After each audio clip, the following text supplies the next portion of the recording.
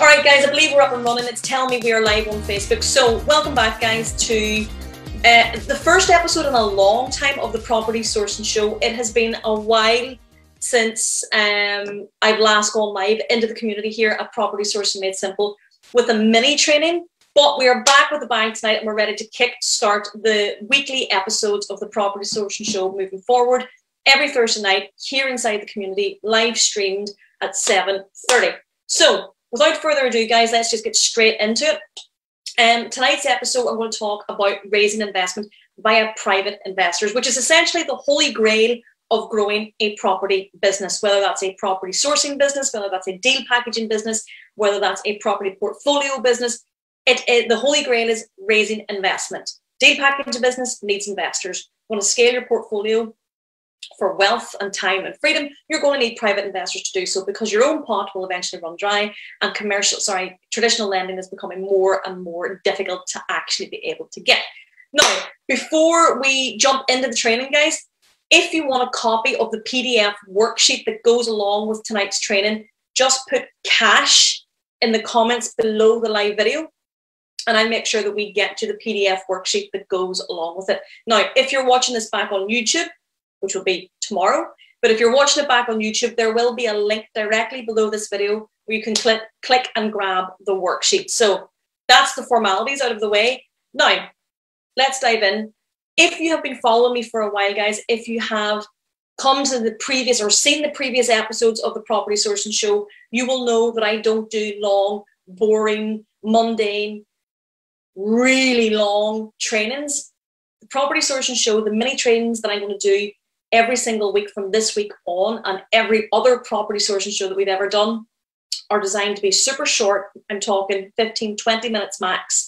But the information that you get is designed to be short, sharp, sweet, but super implementable. Is that a word? It is now.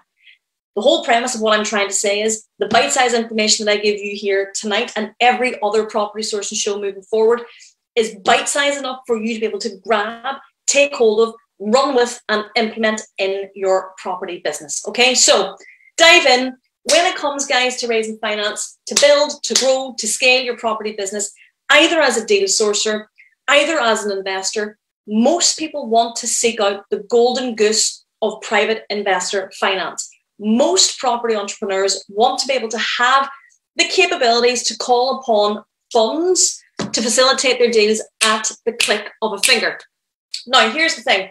Most want to be able to do that, but very few are actively out there doing it and doing it well. That's the difference. There are lots of people out there trying to raise finance. There are lots of people out there trying to find investors for an aspect of the property business, but there are actually very few doing it and doing it well with tangible results. Now, here's the thing. If you haven't mastered the ability to be able to raise unlimited investor funds, and I'm putting an emphasis on unlimited, okay, because being able to raise a little bit here and there is not going to build you the property business that you want. Being able to raise a little bit here and there is not going to build you an empire. Now, don't get me wrong. There are some of you listening to the Property Sourcing Show here tonight. There are some of you who are in our free Facebook community who don't want to build the empire. If that's you, if you don't want to build an empire, fine. Tune in, enjoy what I have to say, but it doesn't need to be the holy grail for you. If, on the other hand, you are like me and you want to build an absolute legacy empire of property for wealth, for more money, for more time, for more freedom, for more choice in your life, tune in, because this is going to be super useful. Now, here's the thing.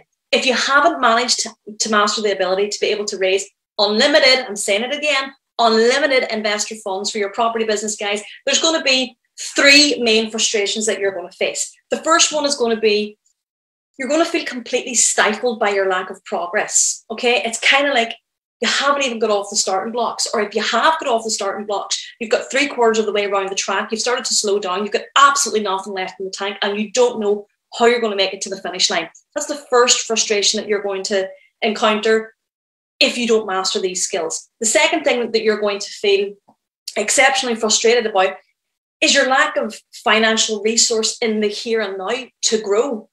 Okay, so again, bringing it back to my original point, if you dipped your toes in the water of property, whether that is in property sourcing, whether that is in property investing, whether that's in rent to rent, whether that's in HMO, SA, the reality is that most people, 99.9% of people, turn to property because they know it is one of the #1 asset classes in the world that can build them wealth.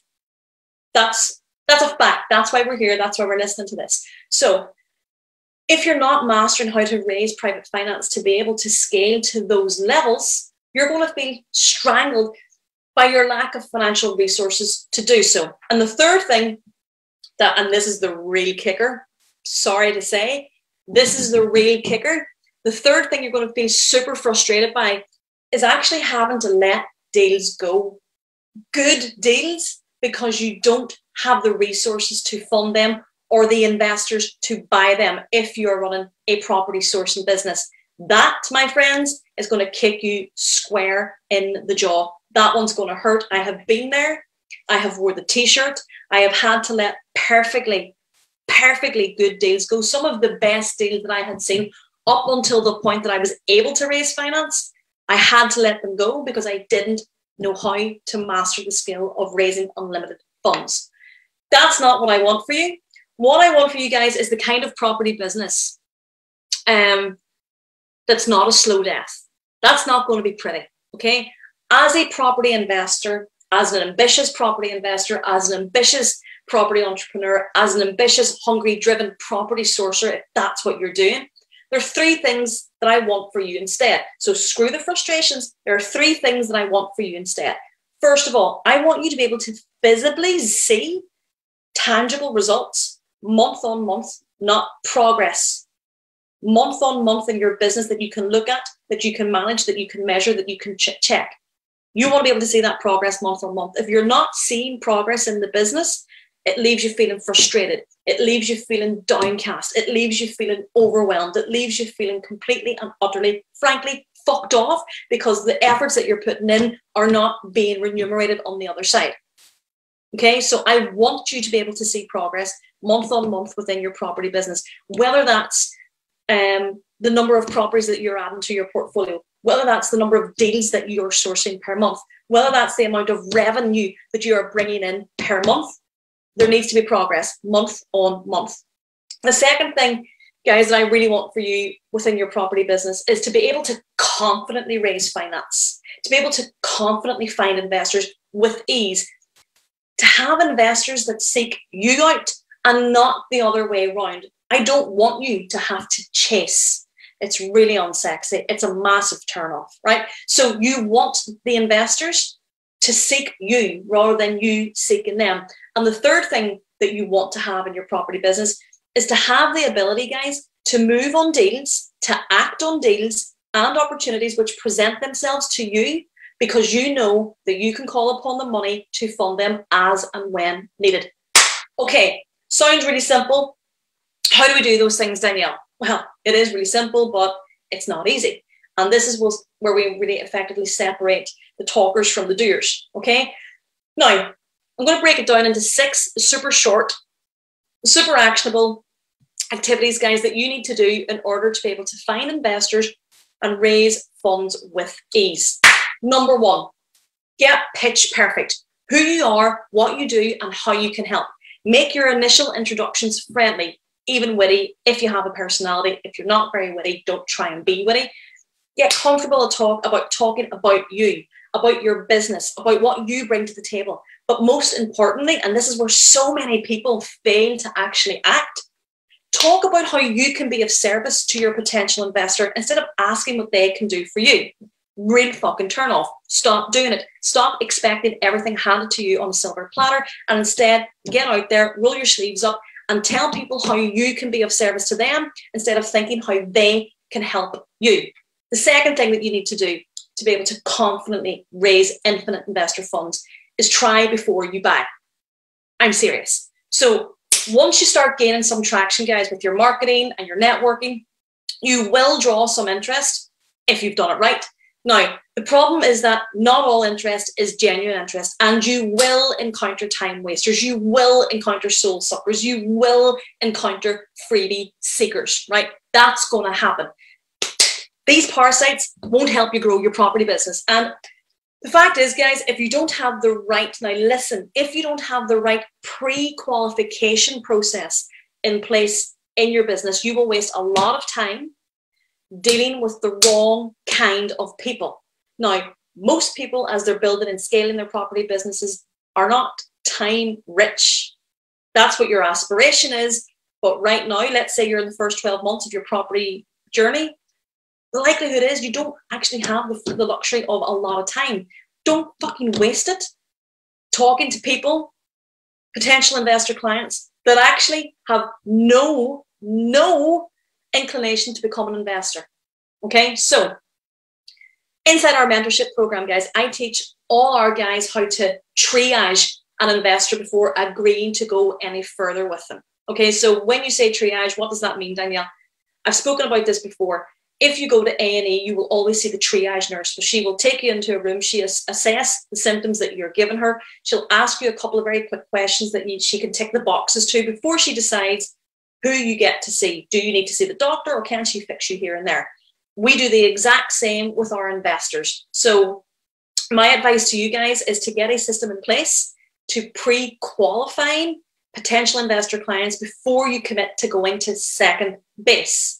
Speaking of second base, the third thing that you need to do to be able to raise finance in your property business, guys, is the first date. Now, that first meeting is absolutely critical. Not only, guys, do first impressions count, they do, but it's a golden opportunity, wait for it, for investors to do their due diligence on you. Okay?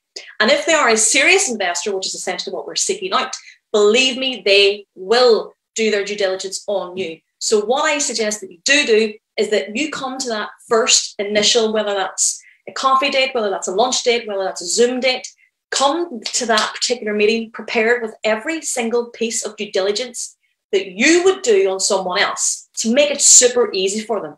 Okay? One of the key documents that I would absolutely have as a non-negotiable for this first initial meeting is your investor prospectus. Don't confuse this with an investor pack. They're completely and utterly different. So if you don't have an investor prospectus in place, I suggest that you highly place some priority on it, effective immediately. Number 4, the follow-up. This is my favorite. If you've been following me for a while, guys, you will know that I'm a massive fan of the follow-up process. Now, this is where you will be given the opportunity to really raise funds, to really secure that investor. The communication, guys, between that first date and the signed, sealed, and delivered stage is absolutely critical. So you're going to get the opportunity to confirm what was spoken about at the initial meeting, to reiterate your investors' objectives, really important, never miss that part out.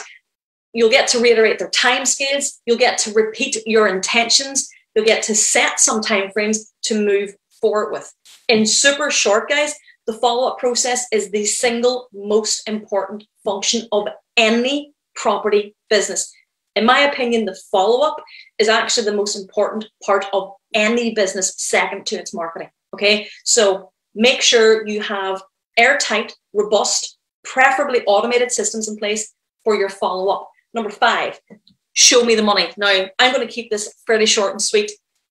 Before you start offering on properties, guys, and making big plans with your new investment capital that you've secured because you've done points 1, 2, 3, and 4, be sure to legally and compliantly ask for proof of funds. Say it again.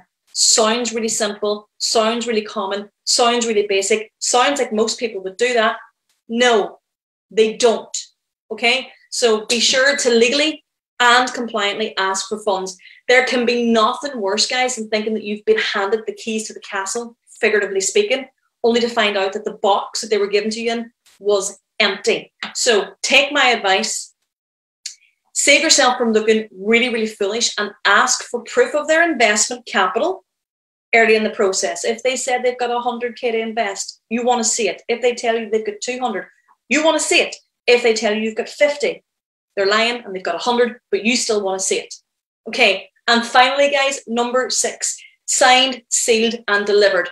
Paperwork closes the deal always, baby. So Once all the variables have been taken care of, it's super important, guys, that everything is documented. And I cannot stress this enough. Everything is documented and recorded legally to safeguard both parties. If raising funds for your own portfolio, you're going to want to have a private finance loan agreement in place, okay? Should you be entering into a joint venture with your investor where you're both a part of the deal, you're going to want to ensure that you've got a joint venture agreement in place and that you err on the right side of the FCA, Financial Conduct Authority, regulations.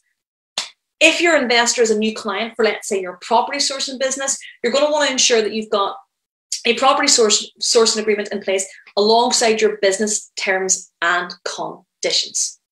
So let's recap, guys. This is what we want as ambitious property entrepreneurs. We want to see progress in our business that we can tangibly touch month on month. We want to see growth month on month.